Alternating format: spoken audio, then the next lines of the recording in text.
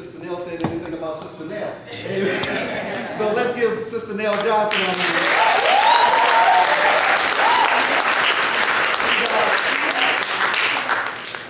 She's our Director of Christian Education, and she keeps everything together. Oh, who am I missing? I'm Miss Rose, our new youth director. Oh, the youth director of the youth Sister Rose.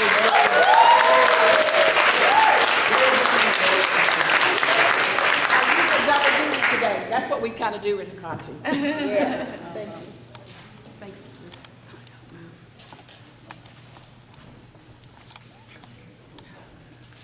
Well, thank you, Sister Neal, and thank you all Christian education persons for serving. You know, it's not easy to prepare to teach God's word every week. Amen? Because every time they prepare, it's like they're preparing a sermon for their class. It's life-giving lessons, because a lot of times we learn stuff from Sunday school that carries us through life. And if you've been in Sunday school at any time in your life, I'm sure you learned something from a teacher or from some instructor that you use later on in life, because they're life-giving lessons. You know, it's no better place to be for kids than in Sunday school. Amen. You know, where they get to learn how to live life. It's more than just, life is more than just, you know, ABCs and arithmetic. You know, when you get on the street corner and you confront somebody that has a bad attitude, what do? They're not going to ask you to add something or look for perfect English, amen? What do you actually do? But these are the lessons that we teach our kids and teach the adults in Sunday school. So I thank all our educators for serving and continuing to serve, amen? And I want all of you to come to the altar so I can pray with you right now, all the Christian educators.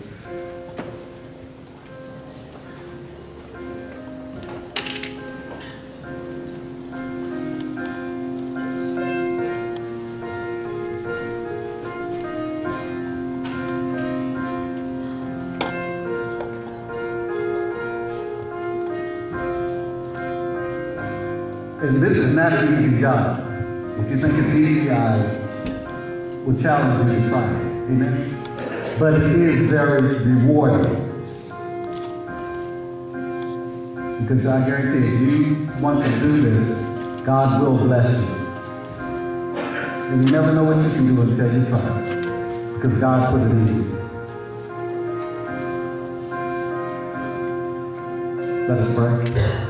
Lord, we thank you for these Christian educators, and we ask that you would be with them, Father, and keep them anointed, Father, and keep with a fresh anointing, Lord, in season and out of season, Father. Lord, we ask that you would keep them in good health so that they can continue to expound your word to their classes of all ages.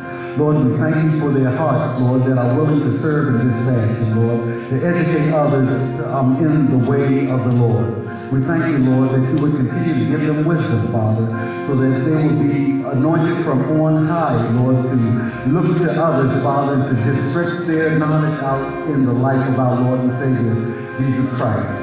So, Lord, we ask that you would take these Christian educators, Lord, and we set them aside for you, so that they can continue to serve you and bless others in their work. In the name of our Lord and Savior, Jesus Christ, let them continue to rebuild our community. Amen. God bless you.